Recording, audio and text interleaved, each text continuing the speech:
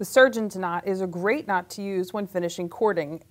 It keeps the ends from sliding past each other over time and with wear. When finishing your design, bring the left end over the right 2 times, and then pull to tighten just a little, and then bring the right end over the left 1 time. Pull that down so the knot is secure.